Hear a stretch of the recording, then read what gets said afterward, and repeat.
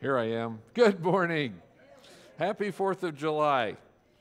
We welcome you here in person. We welcome you here online for everybody that's joining us online at Central Christian Church this morning.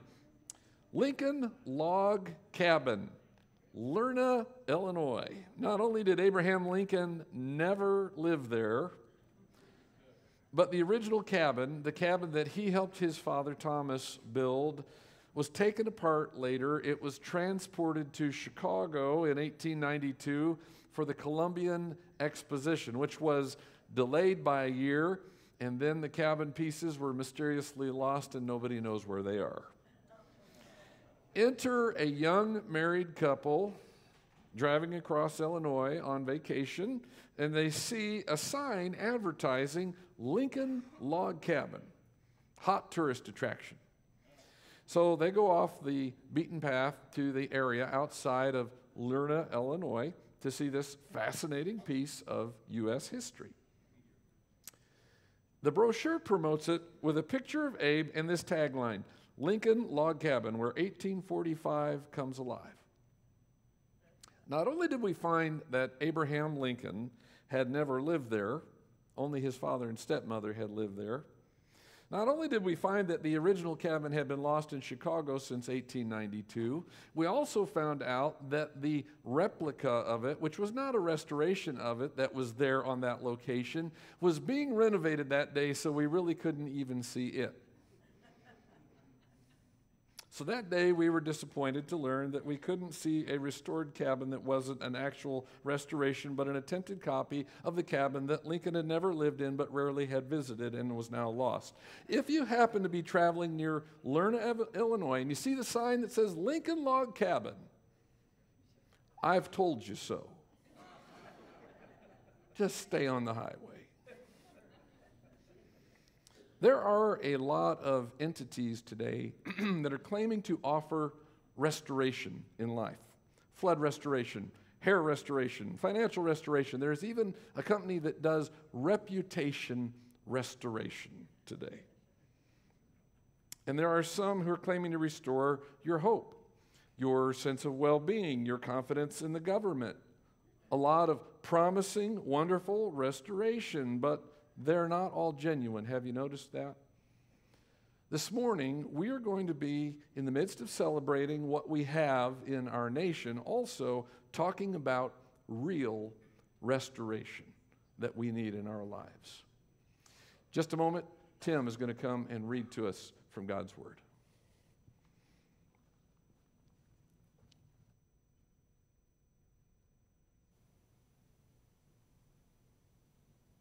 Good morning. Reading from the book of Psalms, chapter 33. Sing joyfully to the Lord, you righteous. It is fitting for the upright to praise him. Praise the Lord with a harp. Make music to him on the 10-stringed instrument. Sing to him a new song. For the word of the Lord is right and true. He is faithful in all he does. The Lord loves righteousness and justice, and the earth is full of his unfailing love. By the word of the Lord were the heavens made, their starry host by the breath of his mouth. He gathers the waters of the sea into jars. He puts them into deep storehouses. Let the earth fear the Lord. Let all the people of the world revere him. For he spoke, and it came to be. He commanded, and it stood firm. The Lord foils the plans of the nations. He thwarts the purposes of the peoples. But the plans of the Lord stand firm forever. The purposes of his heart through all the generations. Blessed is the nation whose God is the Lord, the people he chose for his inheritance. From the heaven the Lord looks down and sees all of mankind. From his dwelling place he watches all who live on the earth. He who forms the hearts of all, who considers everything that they do. No king is saved by the size of his army. No warrior escapes by his great strength. But the eyes of the Lord are on those who fear him, on those whose hope is in his unfailing love, to deliver them from the death and keep them alive in famine.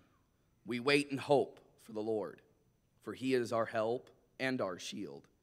In him our hearts rejoice, for we trust in his holy name.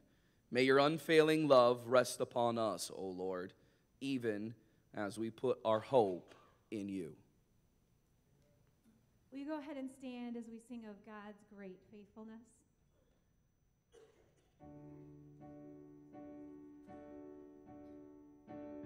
Great is thy faithfulness, O God, my Father. There is no shadow of turning with thee. Thou changest not, thy compassions, they fail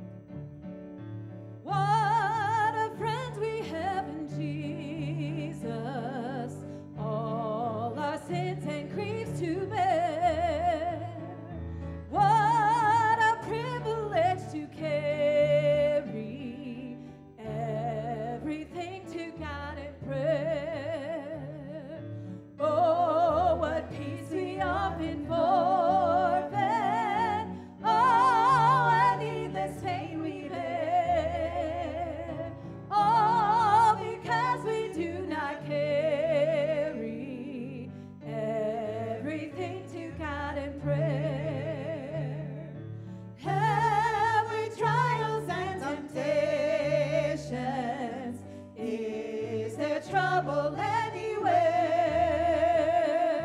We shall never be discouraged.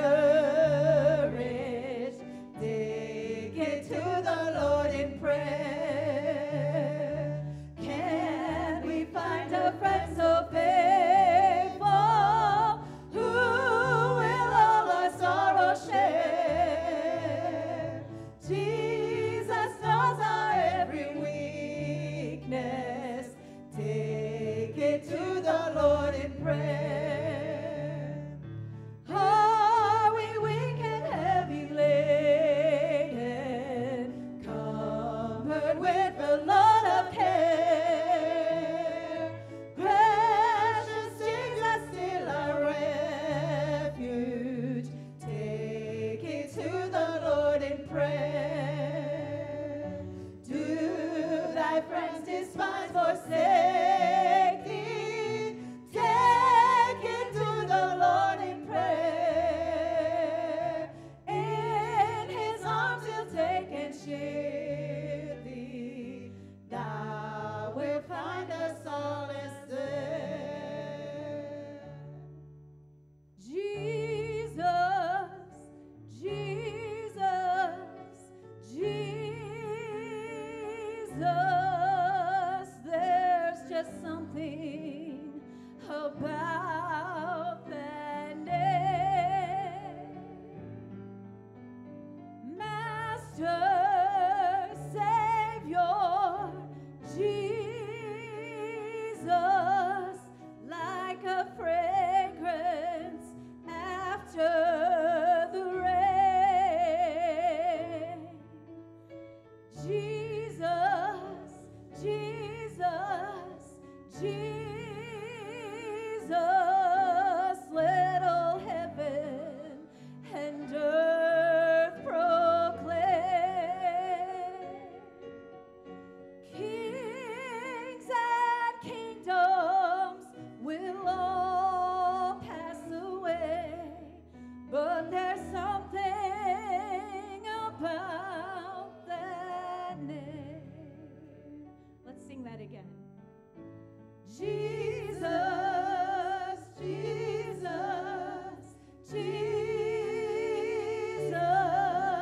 there's just something about that name.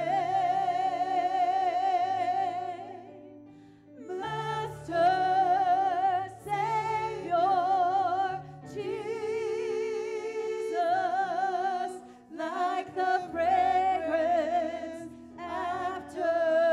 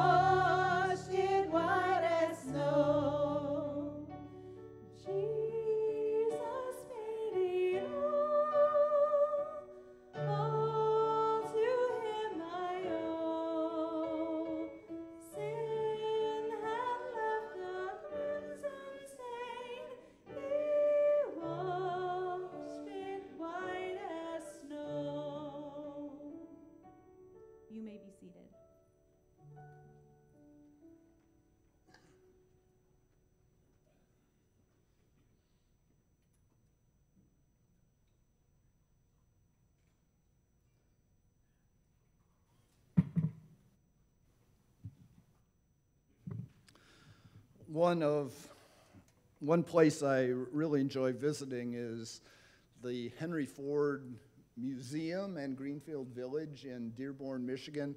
A couple family trips. I went there as a youngster, and several years ago, Kay and I visited there. There's one area in the Greenfield Village called Liberty Craft Works, and in that area there are, various craftsmen, obviously, and we visited around glass blowing, and we spent a lot of time in the potter's shop. They're watching as the potter takes a lump of clay, mud, essentially, and with his wheel, patiently and with skill, changes, shapes, molds that lump of clay into what will become a beautiful earthen vessel. It's a fascinating process to watch, and an image that God uses in His Word several times. One is in Jeremiah, where God tells the prophet, "Go to the potter's house, and there I'll speak to you." So Jeremiah says, I went down to the potter's house.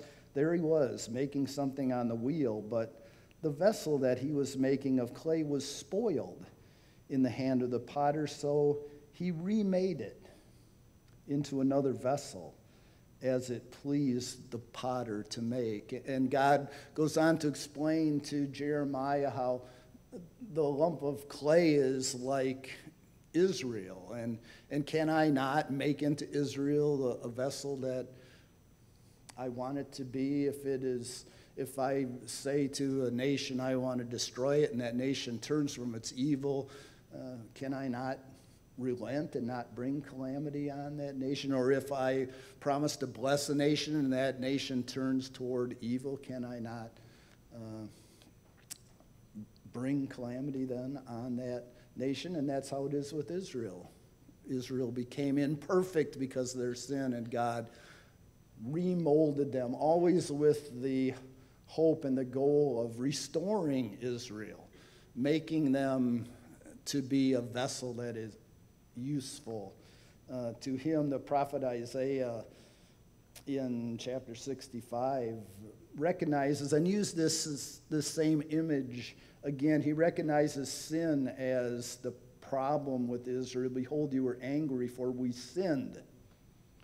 Shall we be saved?" he asked. "For all of us have become like one who is unclean, and all our righteous deeds are like a filthy garment. But now, O Lord," verse 8, "you are our Father. We are the clay, and you our potter, and all of us are the work of your hand." I think this image can be helpful for us as we pause to remember Jesus, take communion at this time. And this image really is used in the New Testament as well. But we are like clay in God's hands, and when we chose sin, we became flawed, imperfect, spoiled in the potter's hand. God could have just thrown that lump away, but his goal, his hope is always to restore, to remake. So he decided to do the work, to pay the price through Jesus on Calvary, to be able to reshape us, remake us into vessels that are beautiful and useful to him.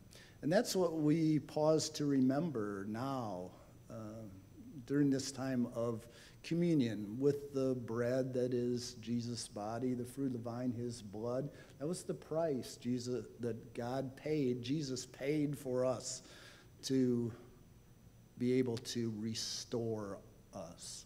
You know, that image makes its way into some of our songs that I think provide a good thought for us now as we spend some quiet time thinking about Jesus and communion. The hymn, "Have thine own way, Lord, have thine own way. You are the potter, I am the clay. Mold me and make me after thy will while I am waiting, yielded and still." One that's a little newer, "You are the potter, I am the clay. Mold me and make me. This is what I pray. Change my heart, O God. Make it ever new. Change my heart, O God. May I be like you." Good thoughts as we pause to remember Jesus. Let's have a word of prayer. Father in heaven, what a blessing that you are a God that chooses to restore, to remake rather than to throw away. And as we pause in this quiet moment to remember what you did for us through Jesus on Calvary, how he died in our place, how he bore the sins of all of us in his eternal being, paying the eternal price for our sin so that you can make us new. Father, as we ponder that, as we take the bread, as we drink the fruit of the vine and remember, I pray that you would do the words of that song. Make our hearts new. May we be like you. And Father, I pray this in Jesus' name. Amen.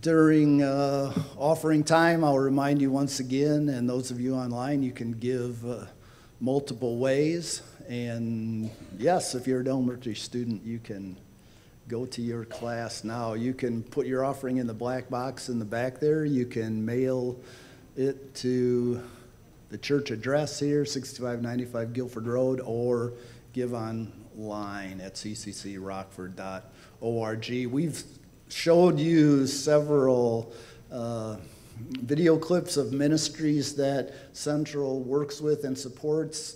I believe the newest ministry that we have partnered with is called E2, Effective Elders. And we have a video to show you on that, and then I'll say a few words after the video. Hey, good morning, friends there at Central Christian Church, Rockford, Illinois. We are so grateful to you for a partnership. My name is Dr. Gary Johnson, and I serve as the Executive Director of E2, Effective Elders. And we have been blessed by all of you at Central Christian Church with the gift of a partnership. What that means is your elders have drawn alongside all of us here at E2, and here our offices are in Indianapolis at Indian Creek Christian Church, the Creek, on the south side of Indianapolis. You've reached out to us, established a partnership so that we can reach elders literally across the country and around the world. Your gifts to E2 enable us, here's our vision statement, to equip elders to lead.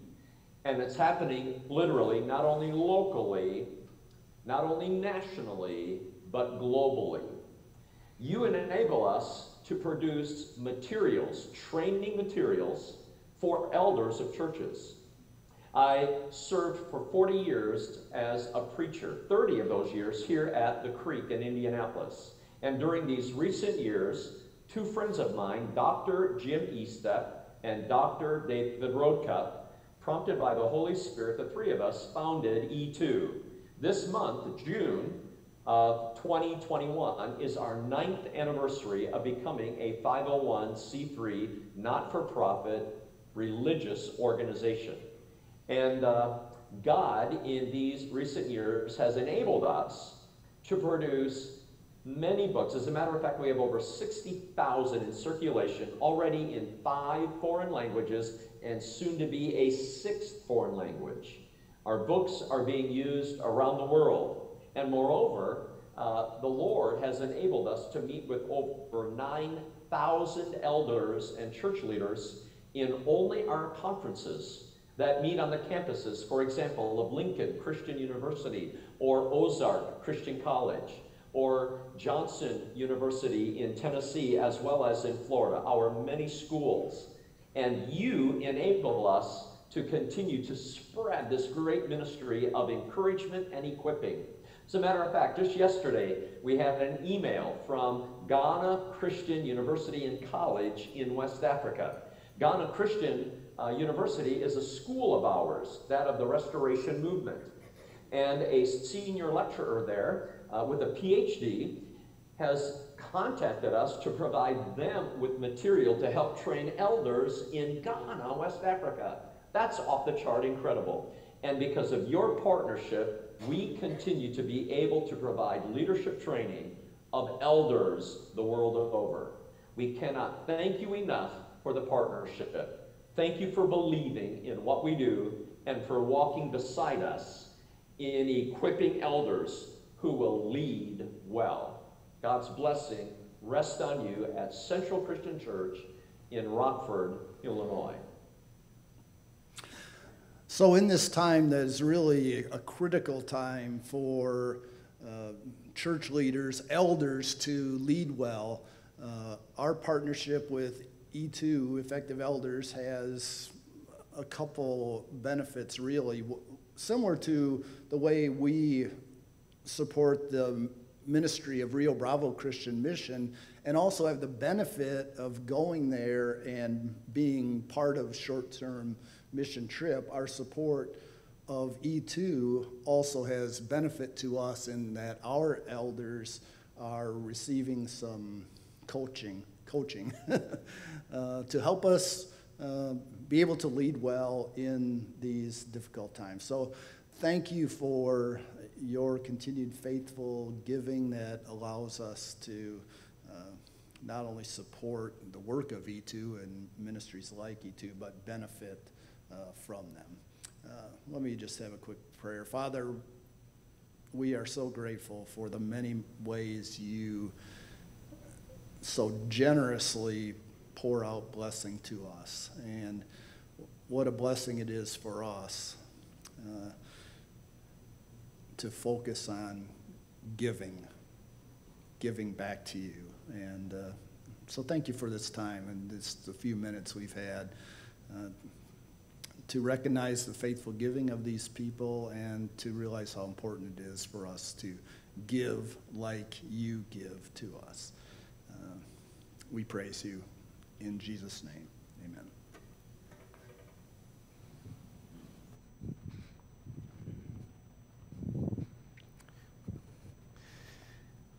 I thank Tom for sharing about that this morning.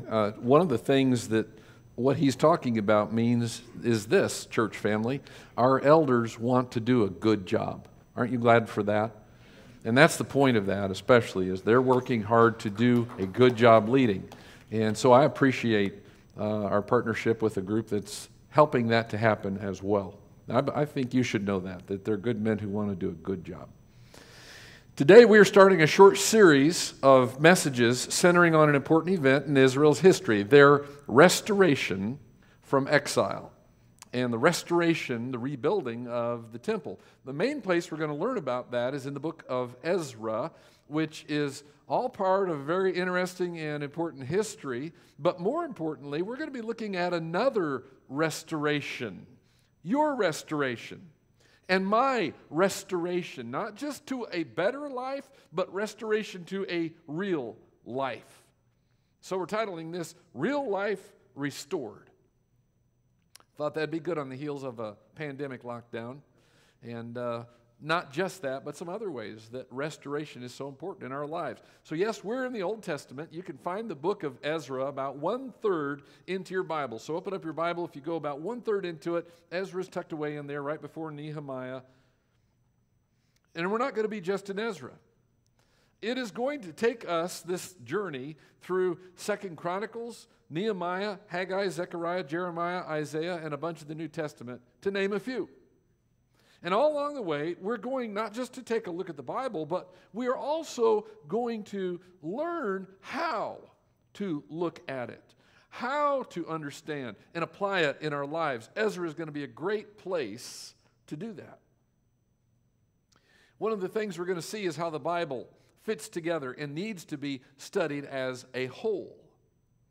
Today of all days, that's important. July the 4th, here it is on Sunday. One of the mistakes that I often hear people making is taking some event out of the history of Israel or some prophecy of the Bible that is directed at Israel and then drawing a straight line to the United States. It's important to remember, Israel is unique in God's covenant. Our nation is unique in a lot of wonderful ways, isn't it? That's an amen spot right there. Yeah, it is. It's wonderful and it's unique. In fact, you're unique in a lot of wonderful ways. But we're relatively, as a nation, quite young. And we're not unique to God's plan in the same way that God chose the nation of Israel from the very start. So we're going through Israel, or through Ezra, and we're going to make the effort to apply that to ourselves in the right way. That's going to be challenging sometimes. Are you up for it? All right. Hang on for the next weeks. We'll be working on that. Here's the second thing you'll see, and that is that the Bible fits into our lives, but we need to be willing to discover the way that it applies to each of us. Let me tip my cards right now. Here it is in one paragraph, everything that's going to happen here this morning. The history highlighted in Ezra gives us a good comparison of our own failures and God's restoration that we desperately need. We could say the same of ourselves as a nation. Maybe we could say the same as a church in the world right now.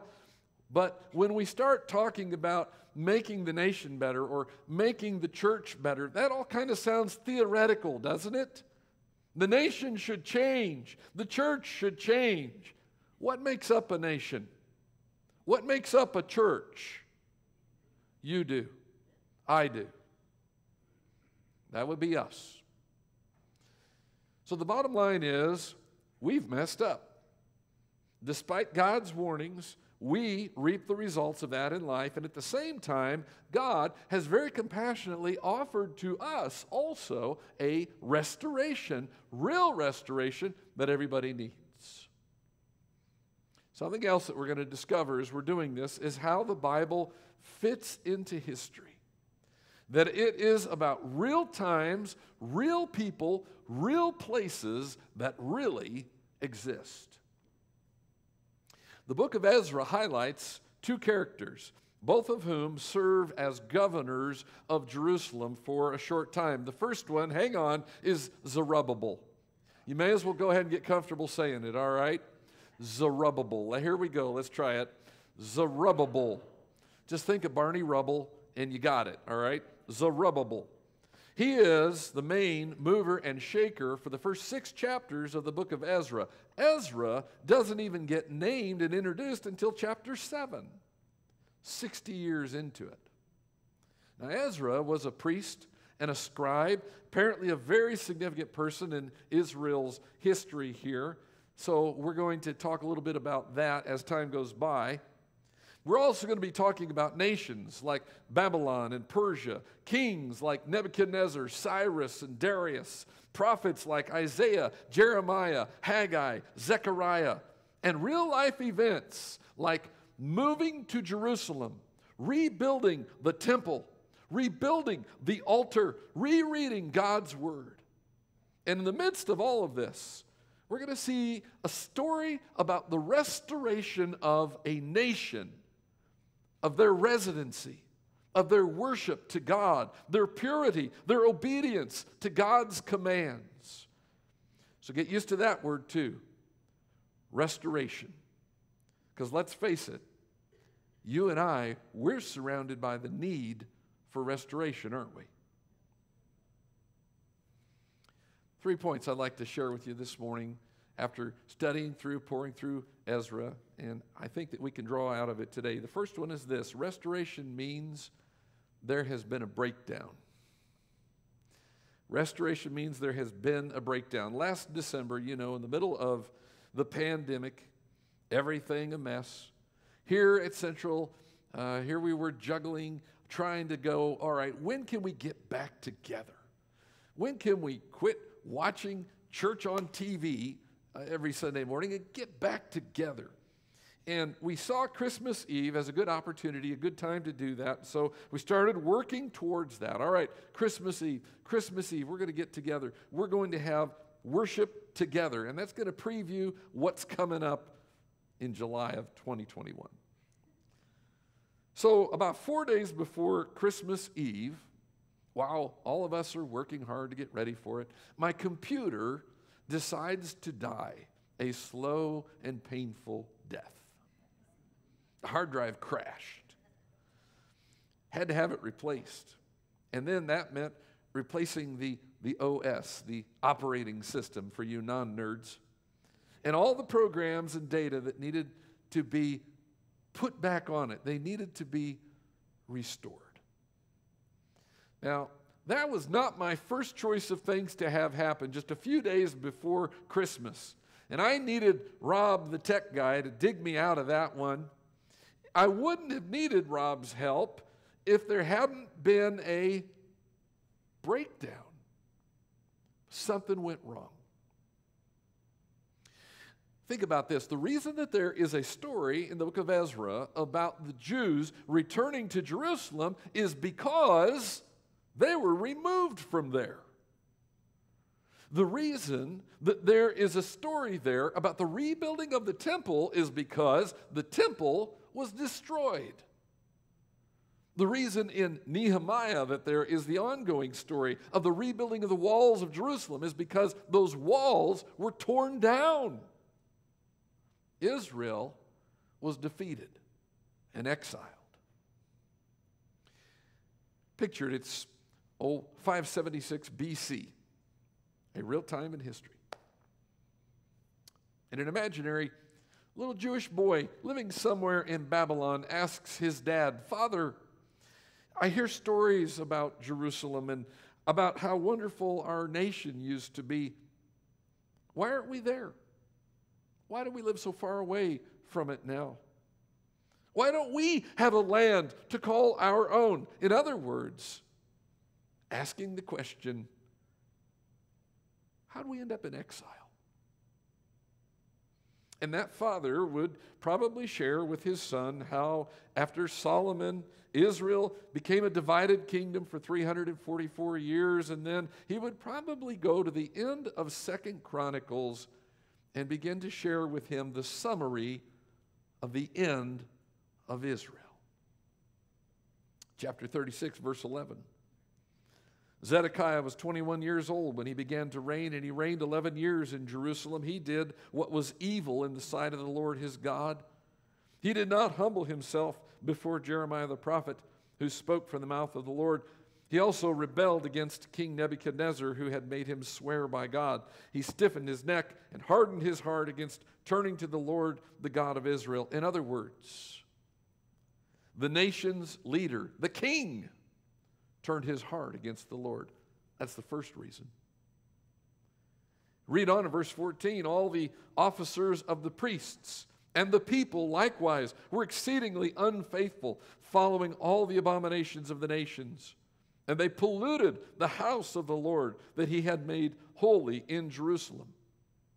So add to the king's rebellion the rebellion of the religious leaders. And did you pick up on it? And it said, and the people likewise. They adopted the culture around them rather than changing the culture they were in. They desecrated the temple.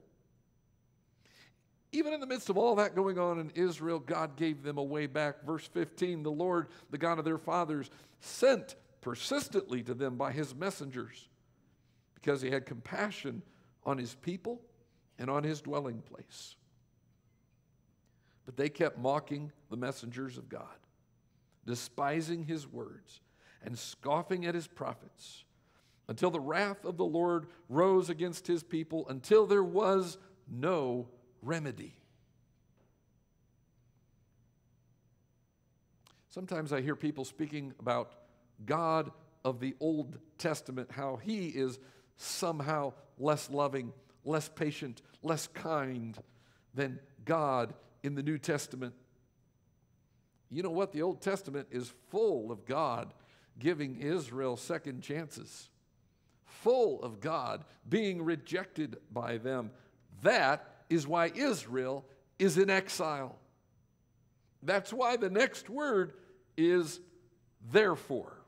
Verse 17, therefore, he brought up against them the king of the Chaldeans, who killed their young men with the sword in the house of their sanctuary, and had no compassion on young man or virgin, old man or aged. He gave them all into his hand, and all the vessels of the house of God, great and small, and the treasures of the house of the Lord, and the treasures of the king and of his princes. All these he brought to Babylon. They burned the house of God, and broke down the wall of Jerusalem, and burned all its palaces with fire, and destroyed all its precious vessels. He took into exile in Babylon those who had escaped from the sword, and they became servants to him and to his sons, until the establishment of the kingdom of Persia, to fulfill the word of the Lord by the mouth of Jeremiah, until the land had enjoyed its Sabbaths.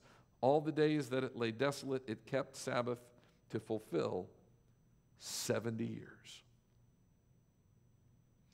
It's interesting to me how these last two paragraphs in the book of 2 Chronicles are repeated in the first paragraphs of the book of, guess what? Ezra. To understand Ezra, you have to understand why Israel is in exile. Why? Because they turned their hearts against the Lord. How do we end up in exile? That's the answer. Have you ever asked that question when things seem to go terribly wrong here and now?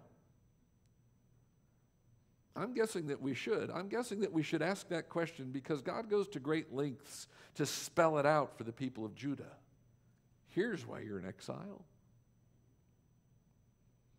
Once in a while, I'll get asked about the backstory, the backdrop of Central Christian Church. Where did Central Christian Church come from? What is the Christian church all about? How did we come to be? I want to tell you this morning, we at Central Christian Church are part of a group of churches that grew from a unity effort over 200 years ago, over 220 years ago. People clear back then saw the damage and the disunity that having different denominations was doing to the church, and they wanted to get back to being one body, to being just Christians, instead of people taking on extra names to separate themselves. And they wanted to use the Bible only, to be Christians only. That movement to restore the church to the unity that Jesus wanted for it, its intended oneness became known as the Restoration Movement. I happen to agree with the whole idea as something that honors Jesus' prayer in John 17. Here's the point, though.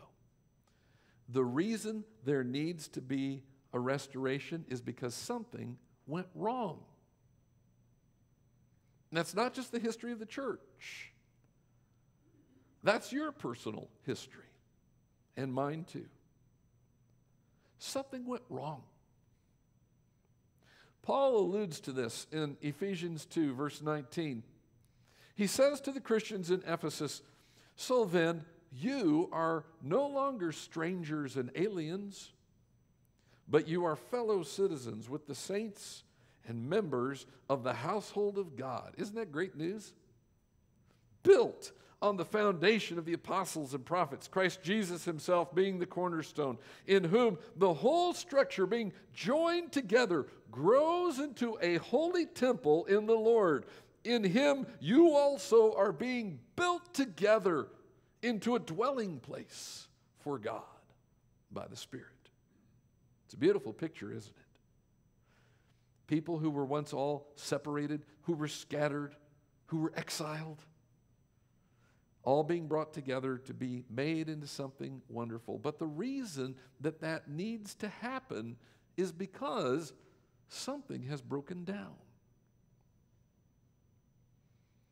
Church, the message that we have to share with the world, that there is a Savior who died on our behalf, that God is inviting you to be restored to him, that message doesn't make a whole lot of sense unless it's true that something has gone terribly wrong. Amen? There has been a breakdown. Think it through. Isn't that why you're here this morning? Not because everything in life is hunky-dory, but because something's wrong. We're here because we're trying to get something back. Something has been broken, has been lost, has come apart. It needs to be fixed, found, rebuilt, restored. We understand that. So here we are. Here's something else to learn about restoration. It means there's been a breakdown. It also is personal and is also about ownership. When we talk about restoration, we could be talking about one of two things. First of all, to restore something means to return someone or something to an original or former state or condition, right? Take something, restore it, make it like it was. There's a second meaning to the word, the way that we use it, and that is to ensure that something is returned to the proper or rightful person, right? To restore it to its owner. Now, number two is what the Lord especially has in mind for you and me. It has shades of number one in it. The whole of creation, the scriptures tell us, is going to be restored, and that's going to take an extreme makeover to get it there. But the end result of that's going to be a new heaven, a new earth. It won't be exactly like the original. It'll be better. But when we talk about the Lord restoring us, it's especially in the sense of returning something to its rightful owner.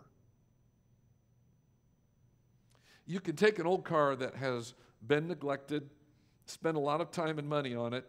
If you've ever done that, you know what I'm talking about.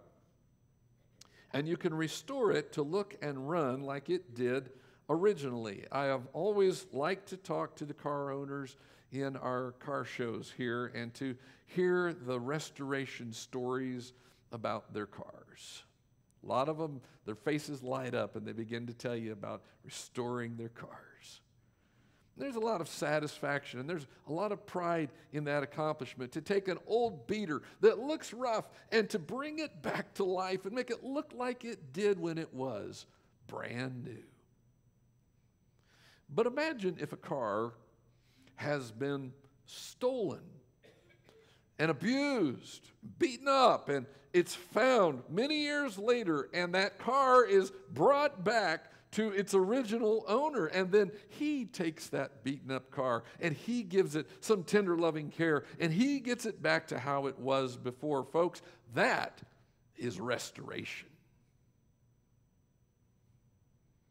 When we talk about being restored to God, it's not just about God changing our condition. It's also about God getting back what is rightfully His in the first place. The story of restoration isn't all about us. It's about God who created us, from whom we have been separated, getting us back like a lost sheep being restored to the flock, or like a runaway son coming home.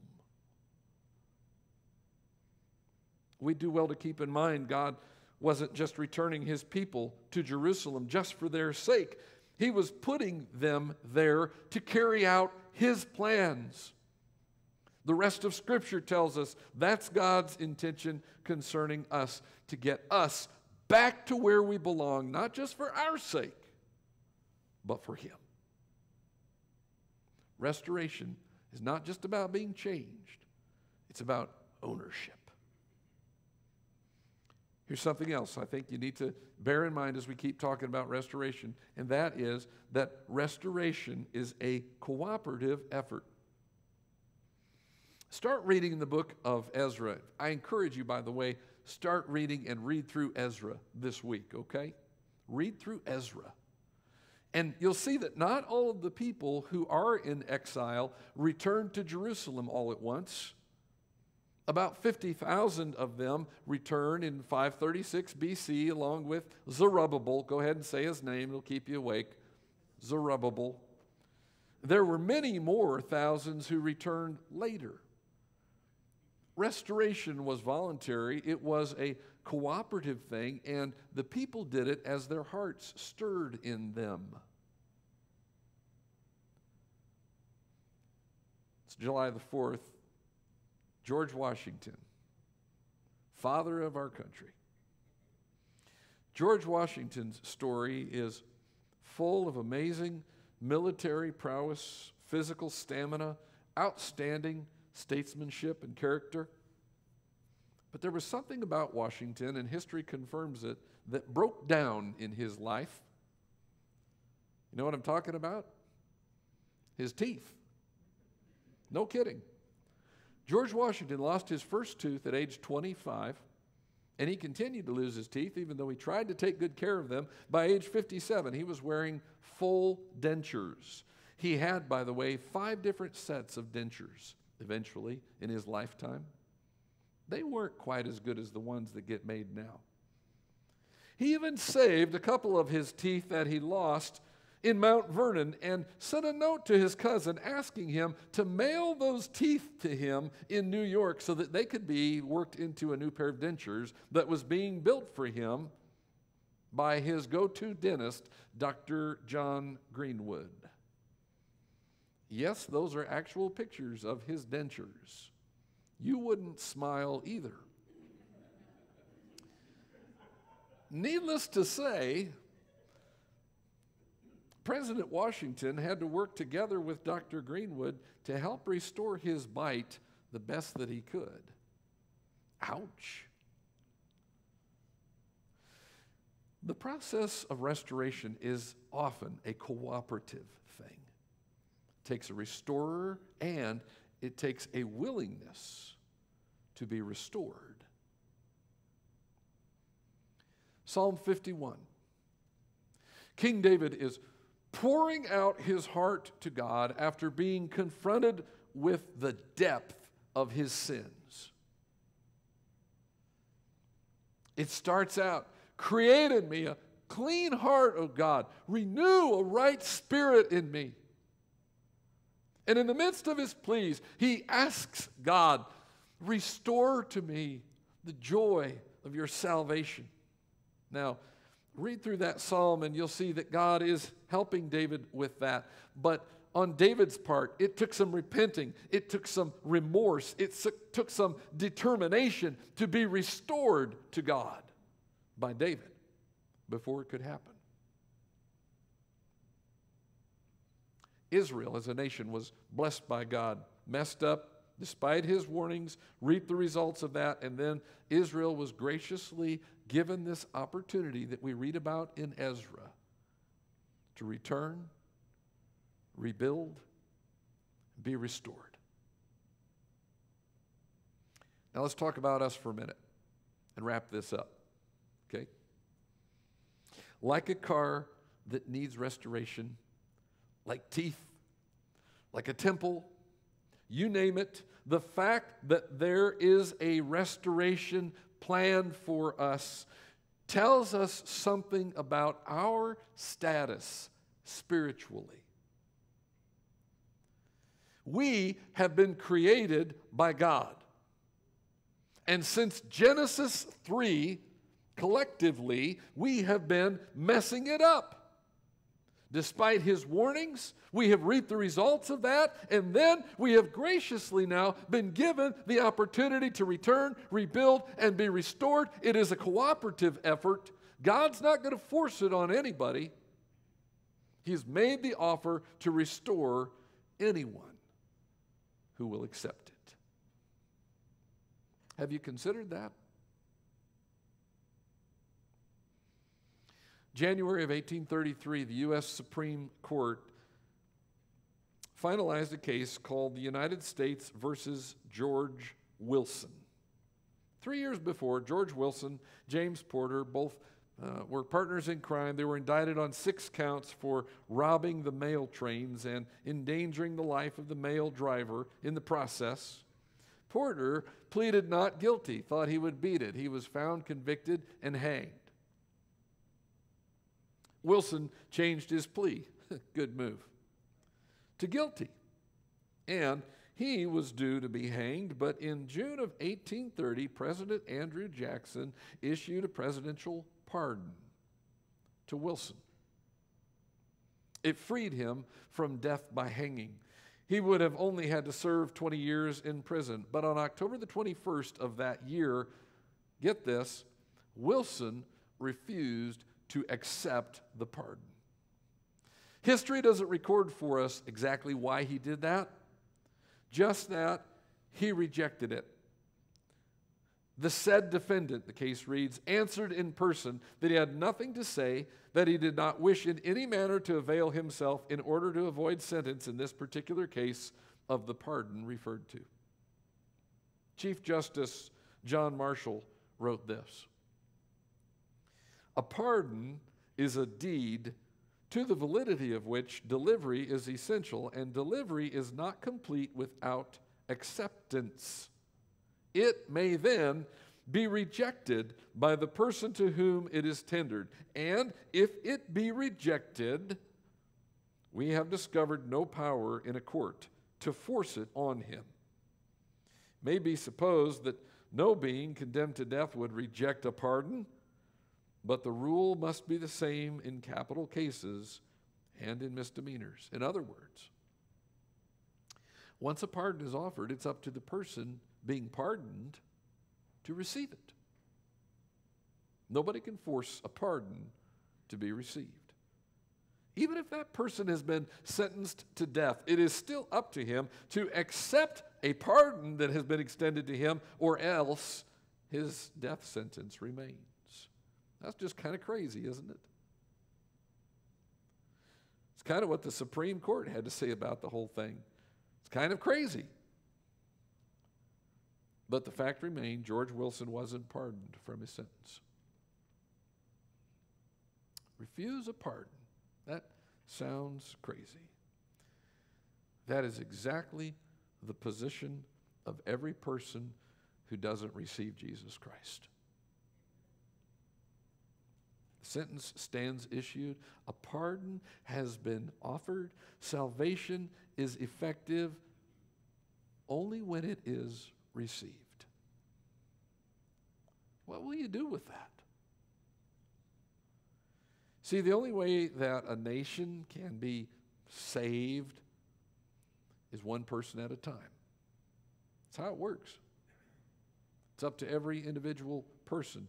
God has offered salvation through his Son to every person who's willing to accept it. A pardon, a restoration to real life through Jesus Christ. This morning, if you haven't accepted that gift, then you're on the same level there with a guy named Wilson who had a presidential pardon and said, nope, don't want it. Why would anybody say that? You have an opportunity today, while you're drawing breath, to receive real life from Jesus Christ. If you're here this morning and that's what you want, we have an opportunity here in just a moment. I'm going to step down here. I'm going to be down front. We're going to be wrapping up our time of worship, and I want you to come visit with me, please, about your relationship to the Lord and what it means to be a follower of Jesus, how you can have assurance of that pardon in your life. If you're joining us online this morning, then we'd love to hear from you. We don't want you to just be done and click on to the next thing and go on with your day. We want to hear from you. So please contact us, cccrockford.org/connect. Contact us by phone, by email. Get in touch with us. Begin a dialogue. Hear from us. Hear from God's Word. What are the next steps to being a follower of Christ? Let's stand together as our worship team gets ready to come and lead us in a song, and let's pray together. Father, thank you for a story of restoration, a story that provided great hope and healing for your people who were ready to listen and to turn to you. And a story that gives us great hope. A reminder, Lord, that in our own lives, we've stepped away from you. In our own obstinance, we have turned a deaf ear toward your commands and your desires. And you're calling us back, giving us the opportunity to be in fellowship with you once again. Thank you for making that possible, Lord. Thank you that we have your word to see it in, and we have this day the opportunity to come to life in you. Father, please take away the obstacles that would keep anybody from making that decision today. I pray in Jesus' name. Amen.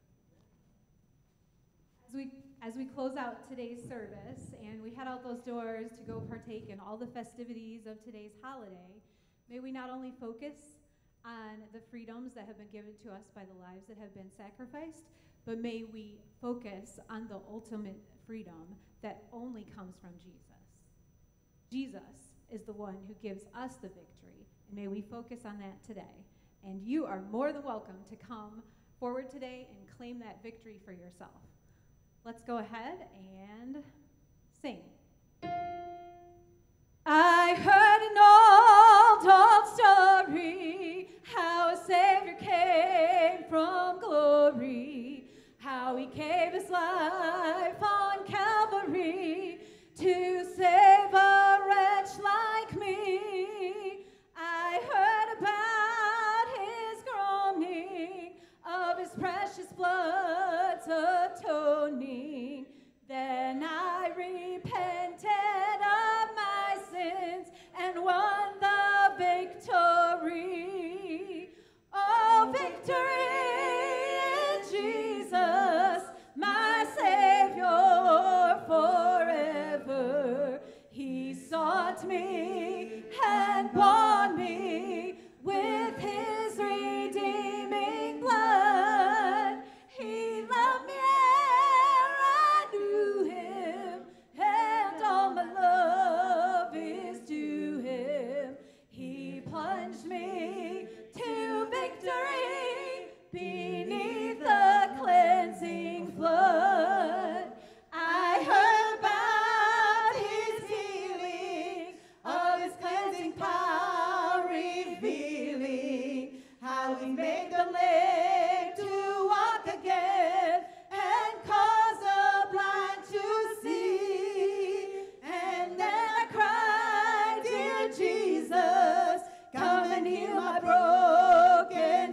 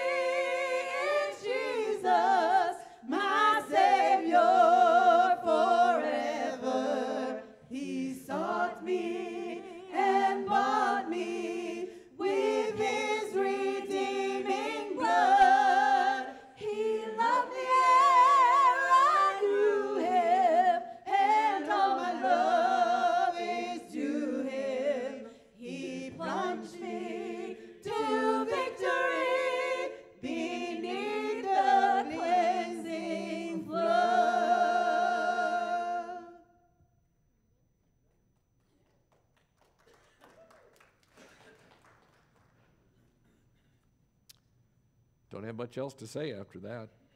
Let's pray.